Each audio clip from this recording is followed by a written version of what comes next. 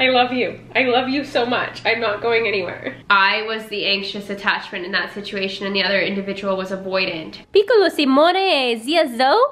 Woo! Grande.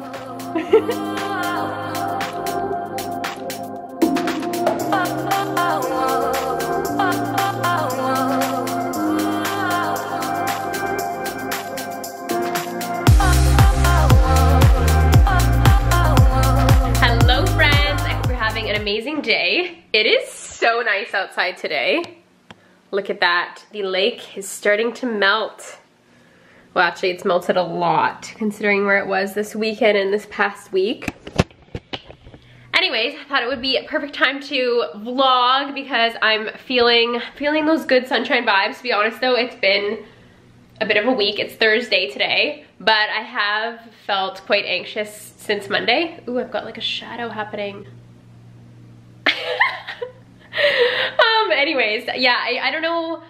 There's a few different factors as to what I think like led me to feeling anxious, but I really didn't have any specific reason. The light is so bright.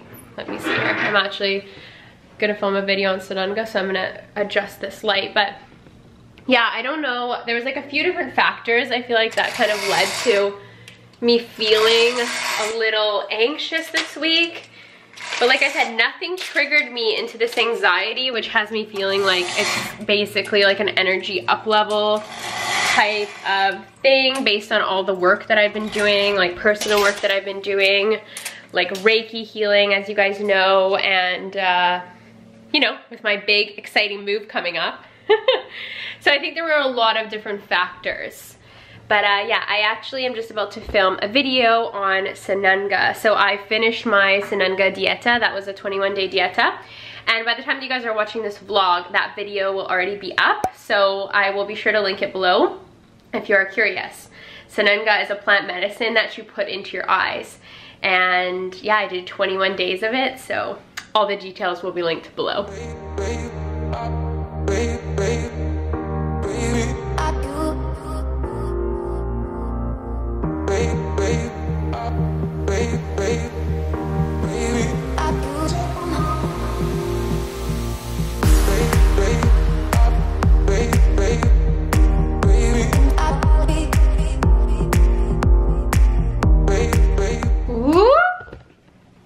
And just like that, I'm about to film my Sananga video, guys. So you got to see a little behind the scenes.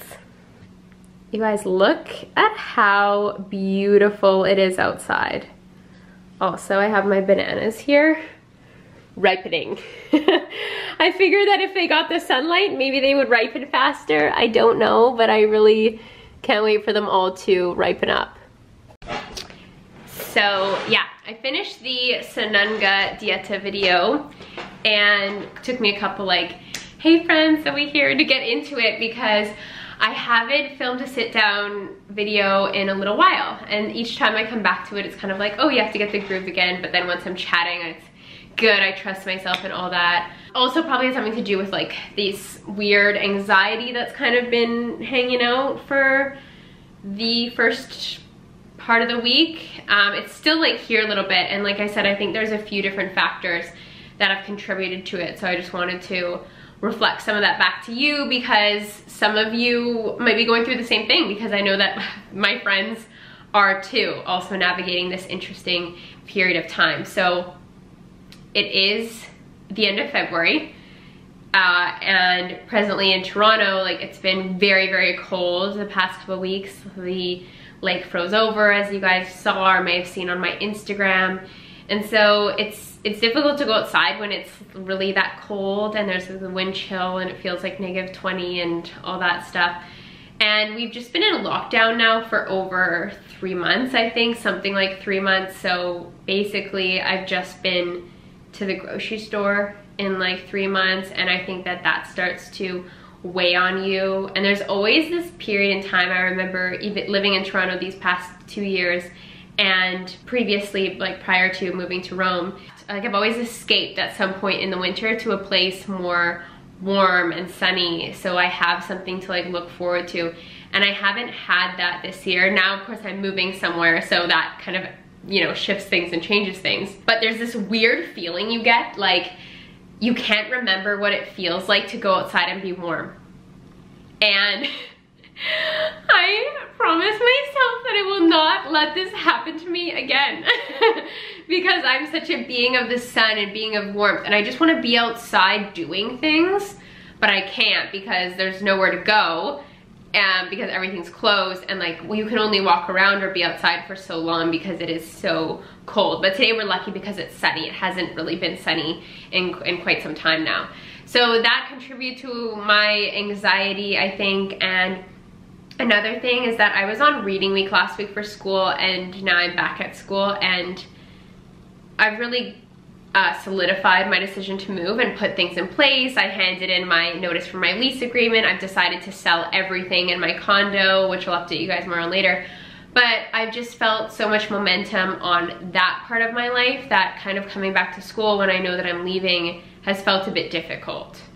So that's also been a lot because school takes up a lot of time in my day, and there's certain parts of it which just haven't felt enjoyable anymore because there's only so much you can do on Zoom, and I feel capped in that way. I feel capped on Zoom, and I feel like I want to be out in the world doing things and like creating a difference, and it's kind of hard. It's just hard to be boxed up here a little bit. And another reason too, which I think I've more so come to realize in the last day or so, is that I started to read the book Attached. So the book on attachment styles, which if you haven't read it, I highly recommend it, listening to it. I've just been seeing it pop up all over social media lately, and it's been on the list, but I do notice that I did have some kind of subconscious resistance to it because I was like, oh, I don't want to think about relationships right now. I don't want to go to that place right now. I just want to focus on me and healing me and getting me better. But of course, this is naturally part of that journey. So I finally decided to like listen to Attached. So that's the newest audiobook that I'm listening to. Very good. Very, very good. Very eye-opening, and has connected a lot of dots for me that has allowed me to heal the things that perhaps I didn't really want to look at or have been resistant to looking at. And that is, sorry, I just have to check the time because I have to hop on the call in like 5 minutes. Yeah, basically I'm not done the book yet. I'm maybe like a third or halfway through almost, and I recognize that these different traits of either being anxious attachment or avoidant attachment, those of you who may not be familiar, so these are attachment styles that people have in relationships. There is anxious attachment, avoidant attachment, or secure. And from reading this book, it was just like I could see the previous situationship, we'll call it, that I was in for the majority of my time being here in Toronto for what it was. And I was the anxious attachment in that situation, and the other individual was avoidant. It's literally like a textbook example, but I was so stuck in it. I was so stuck in it, and like, I don't want to say like it messed me up, but because it was all a learning opportunity, but I didn't know that that side of me existed, or I didn't know that those parts of me were there until this relationship. And I recognize in the past, I've been avoidant of romantic relationships because I just have been focused on my own stuff, right? Moving to Rome and being in Rome, and I didn't really prioritize like relationships or like being in a relationship. I just kind of avoided that and just did my own thing and just had fun being Zoe and getting to know Zoe, and it's all perfect for what it was. But I see in the ways in which I avoided romantic relationships. So last year and the year before, when I got myself into this situationship and I fell into these like triggers of the attachment styles in that part of my mind, it was like I met a whole new side of myself that I didn't know existed, and it was just consistent triggering that happened, and it was a lot. And I feel like I've put that to rest. Like I confidently feel like I'm over this individual. I see it for what it was. I recognize the trauma bonding. I recognize everything for what it is. But reading this book brings up the emotions again. I honestly, like sometimes I'm reading it and I'm laughing because it's so on point for where I was at.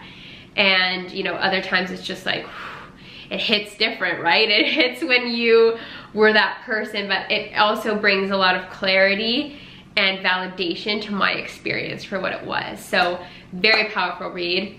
And I want to know, any of you out there who read it, like, what did you think of it? Did it grant you a lot of clarity like it's granted me?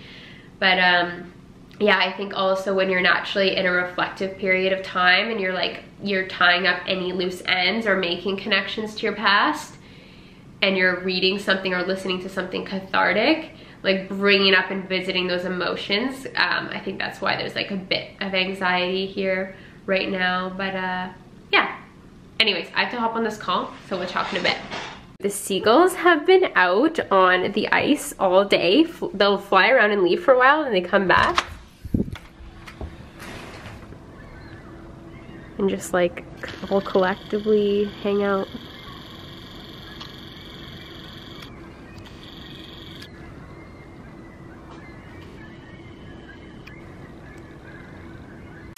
Hey friends, it's the next day now. I'm just about to cut up some ripe bananas to put them into the freezer like I do for my smoothies, acai bowls. And yeah, I wanted to update you. So today, Lo is coming over to drop off her dog, Simon. I'm gonna be a dog mom for the weekend, which I'm so excited about. So I'm gonna chop up these bananas and I'm tidying up my house a little bit just so everything is like perfect for when he comes over, nothing's on the ground, everything like that, because he's still a puppy. So we're gonna have some puppy time in this vlog. Look who's here! My little nephew, Simone. Say hello, more. So Lo just left and Simon's here. She helped me film a apartment tour where I let you guys know like how much I pay and like just kind of captured Hotel Cali for what it is and its completion, because I'm moving soon and I just wanted to have the memory, right? Because I spent so much time and energy creating a space that was so unique to me. So yeah, I feel really grateful for this space, and like everything was so intentional just about this apartment in general. And yeah, I'm just feeling really grateful for it. I'm gonna start taking everything apart and selling it. So by the way, any of you out there who live in Toronto and who like any of my furniture, I'm selling it. Like everything must go in the next 2 months. So hit me up, send me an email if like you want my couch or my circle mirrors or anything like that, or the salt lamp. And as soon as I do like decide to fully sell everything and list things, I'm probably gonna list them on Kijiji and like Facebook Marketplace. So be sure to follow me along on Instagram, because then I'll be posting when I'm getting rid of stuff. And yeah. Simone, are we gonna have fun this weekend? Amor, are we gonna have lots of fun? Look at your abundance of things that you have. Oh.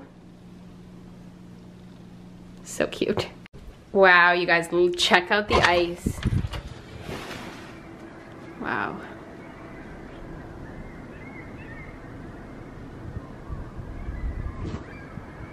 Simone, what do we think of this? Oh. We like it inside, right? We like it where it's warm, Amore, right? Yeah. Do you want to go for a walk, Amore? You want to go for a walk, Amore? Right. Little Simone, piccolo Simone, zia Zoe. Woo! Grande. Good morning, amores. I hope you're having a great day. It is the next day now. It is Saturday.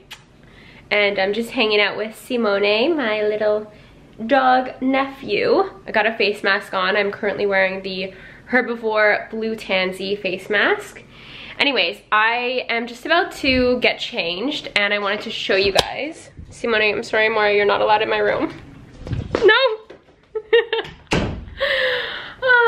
I'm keeping Simon out of my room because I am like a little bit allergic to him, and my room, I have things that he can like jump at. So like my essential oils and some lavender there and just some plants, and I just would rather not risk it, you know, not risk him getting into anything that he's not supposed to get into. But I'm just about to get changed, like I said, and I'm gonna change into a new outfit that I actually just received from the team at Lavender. So thank you so much. They gifted me this nice little sweatsuit piece. I'm gonna show you it. All right. I just love the attention to detail, as you guys know, on packaging, and they were so kind to send me this beautiful message. Thank you, Lavender. And this is the Artist of Life sweatsuit. So it's like a sweatshirt and shorts. And this is what I feel like wearing today, because to be honest with you guys, it's already 12 noon. I took Simon out for a big long walk this morning for about an hour. I got a coffee, and since then I've just been working on my computer, and that's how I'm gonna be spending the rest of this Saturday, is mostly working. So this looks like the perfect outfit to wear. I really love how it ties up at the bottom here. All right, so here it is, guys. So comfy. Thank you so much to Aileen and the team at Lavender. Still have my face mask on, by the way. I really love this one. I'll link it below. But yeah, this is so comfy, so cozy, perfect for just a casual Saturday work day from home that I'm having, work from home. But like, who isn't working from home these days? But yeah, love it. So I'm just hanging out with Simone, and it's been fun having a dog for the last 24 hours, I guess. And yeah, I mean, it's kind of funny because before I had planned out this whole upcoming move and everything, I had put in an application to get a rescue dog at the end of 2020. And I was, you know, I was manifesting it, and I really felt like I did everything that I could to create this dog in my life. And Simone, no, ouch, ouch. He's still a puppy, so he tends to get some bitey sometimes. No, ouch. And ouch. And I was a little bit upset when I didn't get the dog, but I see now why, because I was going to make this big move in my life that was coming up in the timeline and I didn't know it. So any of you out there who tend to get disappointed, like, I feel like, I just want to say, rejection is always redirection in any form. Like me, for example, getting rejected from being a dog mom or adopting this dog. It's just a redirection in the path, right? And Simone, ouch, ouch, ouch. And I see now that it's actually not the right time for me to have a dog. As much as I love having this little Amore for the weekend, it's really showed me how much, like, I personally value my freedom and the freedom to, like, up and leave, right? To travel and do all of those things. So it's been interesting, but I do really love having him, especially because I had this feeling of anxiety kind of like looming or hanging out for the week. And having Simon here, like, animals just help you, bring you back to the present moment. Ouch! Especially when they're biting your hand. And bring you back to the present moment, like going out for walks with him. Like this morning we went out for like an hour, like I said, and that was really nice. Like, just really nice to have a little companion more, even though you like to gnaw on my hands. I love you. I love you so much. I'm not going anywhere. So I also wanted to give you guys an update. So I'm in this kind of theme right now where I am really building a powerful foundation for my business, like redoing things like in a smarter way, I guess you could say, like niching down content and organizing things at for my business on a foundational level, like hiring a couple more people. So there's a lot of shifts and changes going on right now, and I wanted to update you guys that I've actually launched additional channels. So I have the Zoey Arielle main channel, and now I'm going to be publishing my vlogs only on a vlog channel. And so if you guys do like this content, like day-to-day life, the channel is Zoey Arielle Lifestyle, and I'm gonna be like leaving that down below because I really love vlogging. I truly do. I love sharing my life with you. I think it's the funnest part of YouTube for me. I just like love updating you and like reading your comments and sharing that day-to-day life with you. I've really enjoyed it the past couple months, but I recognize that people follow my channel from all these different spaces. So they might follow me from travel, from life in Italy, digital nomad stuff. So I'm trying to organize myself a little bit better now. So if you like following along on my day-to-day life and are interested in following my day-to-day life over the next 2 months, especially as I make this grand move in my life, I'm gonna be selling everything, doing all of that, and decluttering and organizing and sharing life on this day-to-day basis. I'm moving quite fast, right? Like the decision is made and I'm gonna be out of here within 2 months. So yeah, I would love to share that journey with you, but I've decided now to just solely do it on a vlog channel. So Zoey Arielle Lifestyle is where this will be. And yeah, you can expect weekly vlogs. So vlogs on a weekly basis. And I love that accountability for myself too, and just keeping up to date with you guys. So I'm having a vlog channel, and then also Zoey Arielle Travel. So the place that I'm moving, I can't wait to move to this place and explore this place and share more of this place with all of you guys. So if you're here following me and like love travel and that part, Zoey Arielle Travel channel will be where you can find content on a daily basis from now until leading up to the move, because I'm just moving over some of my travel videos to that channel just to keep everything organized and create playlists and resources for people who are traveling to different places in Canada or in Italy or Mexico, places that I've been. So Zoey Arielle Travel. Ouch, Simone. No, ouch. Oh, I love him so much. Like, he's a baby puppy. Baby puppy. Amor. We don't eat the hand that feeds.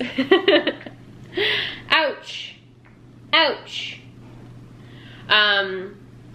So yeah, Zoey Arielle Travel is going to be travel channel from now. I'm gonna be posting videos on a regular basis. So if you want to watch how my journey unfolded from, you know, first starting my YouTube channel and exploring the city of Toronto to like moving to Italy and exploring more of Europe, then that content's going to be uploaded there. So it might be fun to follow along and watch as I transformed through the last 5 years. And then of course, as soon as I move, you'll be the first to know on that channel the country that I'm moving to. And then I'll be sharing more travel style content from different places within that place. So things are shifting and changing, like I said. So on this channel, the main channel, you can expect the self-improvement, spirituality content as per usual. But I'm gonna be slowly niching things over to these additional channels. And I would love it if you guys followed along and supported me on that journey. I would love that. Amore! So yeah, thank you guys for tuning in to my channel today, hanging out with me and Simone and hearing my life updates. And be sure to hit subscribe on the other 2 channels that will be linked below. And I can't wait to share more with you. Bye!